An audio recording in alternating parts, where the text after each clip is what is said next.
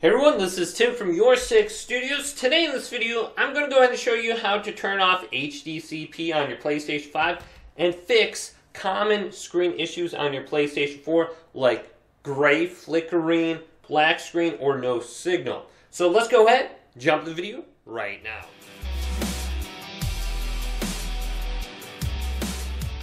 So I already know what the problem is with my PlayStation 5. I have HDCP turned on and I'm not able to display that on my monitor, so it causes this black screen, or sometimes it will have like periodic gray flickering across the entire screen, and I'll get no signal also, and nothing is displaying even though I have my PlayStation 5 turned on, the light bar is turned on, and I can't do anything about it. So what you guys need to go ahead and do is you can try a different HDMI cable and you can try a different screen. Now for me, I have my PlayStation 5 routed through a capture card, and that's why I'm getting this issue. But you could be on a screen that doesn't really support this at all. So I'm going to go ahead and plug this HDMI cable into a different input on my PlayStation, and I should be able to get a signal. So let's go to the back of the TV right now. I'll plug this in.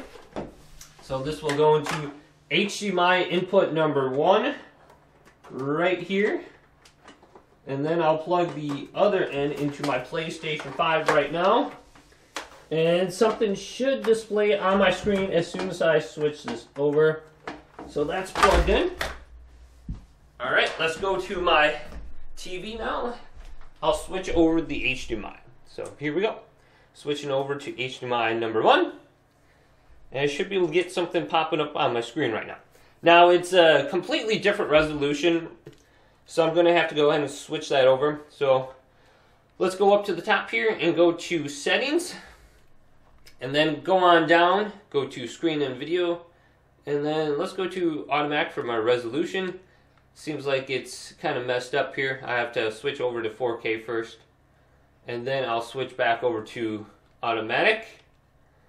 Now another thing you can try is the video transfer rate. If you are getting a bunch of screen flickering, set this to -1 or -2, and this should fix that. It says adjust the transfer rate of 4K video output.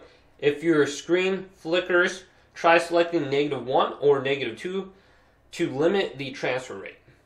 Perfect. Now the issue I was having, and the reason I had to switch different inputs or monitors, was because of HDCP. So if I go to system now, and then go to HDMI, then go over to HDCP, I have it select and turn on. Let's go to turn off now. And I should still be able to get a video here. Okay, still got video. Now I can switch back over to my capture card, which is HDMI 2, and I should be able to get a signal. And I have to switch this around first. Alright, let's see if it works now. So it should be popping up right now.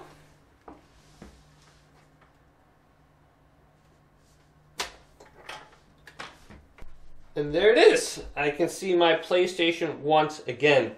So those are my couple tips for you guys. Go ahead and try a different HDMI, try a different screen, turn off HDCP, and then also the 4K video transfer rate, go ahead and put that to like -2.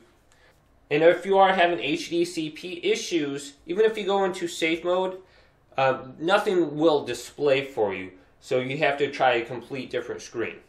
So if this video did indeed help you out, go and leave it a big thumbs up and subscribe to my channel down below for more tech help videos coming up next on YourSixGaming.